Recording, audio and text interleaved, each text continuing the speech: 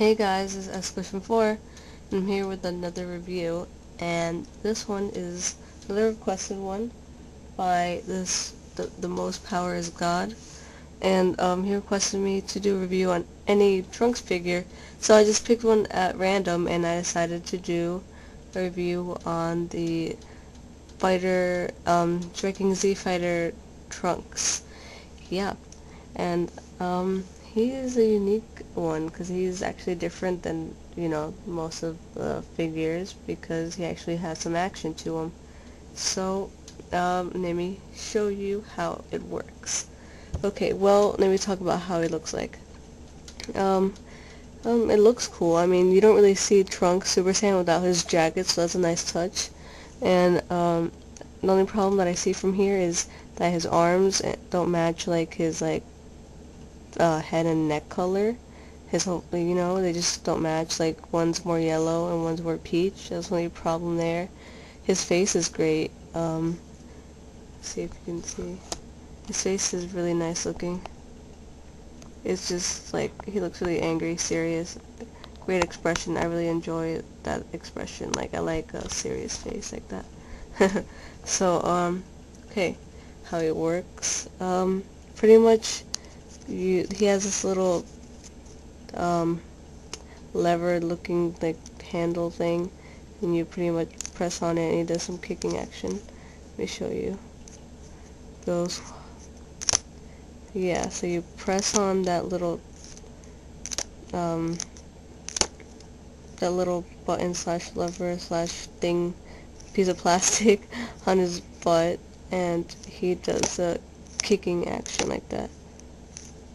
I mean, it seems like he wouldn't be able to stand because of that loose leg right there, but he actually can.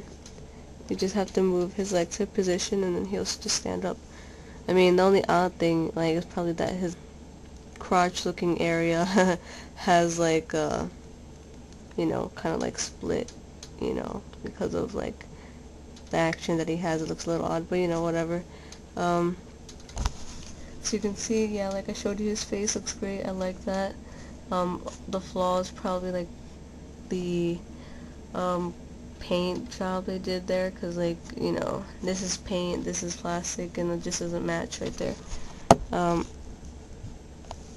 And that's how it looks around. You can see, like, when you turn him around, you can see a little lever part thing that you have to, like, twist. Yeah, and I mean, the color is accurate, except this top part of his boots, they're kind of like light brown, and they're supposed to be dark brown. Or whatever, that's still okay. So it's a really good figure. I like it. I mean, his articulation on this, it's, the kicking action, and, like, you can't move this leg because it has to, like, stay on like that. It doesn't move. And then, like, this thing, his whole leg part here moves like that because of, the action that he does. Yeah, it twists. Yeah. He can actually do a 360 right there. Huh. And, his arms move 360 like that. And so this is head. Yep.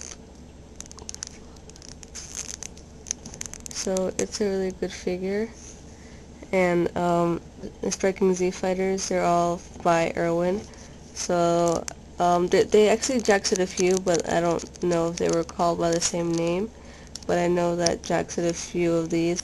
Yeah, Jack's did a few of these. Like, they had a raccoon that punched. You have the little you pull the little string, and then he'd do some punching action.